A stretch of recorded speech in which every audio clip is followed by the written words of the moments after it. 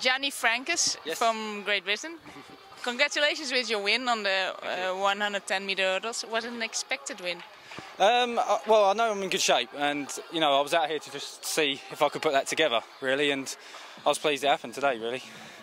So whether it was expected or not, I'm not sure, but I know I'm in good shape. That's all I can say. Do you know already your time?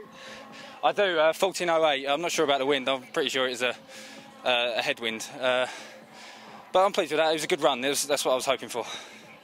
Do you have already a lot of experience in international racing? Yeah, I've had a few. I do some Grand Prix, and I've been to the World Championships in 2009. So I've had a bit, and this is just an extra bit of experience for me at a young age. You missed European Championships Barcelona. Why? I fell over in the race halfway through the season. I had many injuries last season with my hip, and then I broke my wrist, so I was just unable to get out on the track enough, really, to prove myself, and unfortunately never got picked.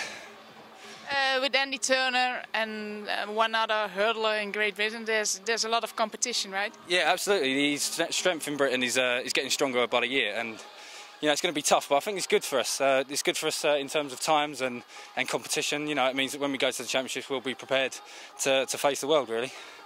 And are you going to make it to Daegu? I hope so. It's going to be difficult. Like I said, the strength in Britain is really strong.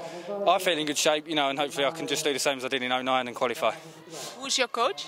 Tony Jarrett. He's a former hurdler himself. And are there some other good athletes training with him? Yeah, there are. They're a little bit younger than me, and they're good. They're coming up, and it adds to the strength in Britain. They're gonna make it. Thank you very much. Thanks very much.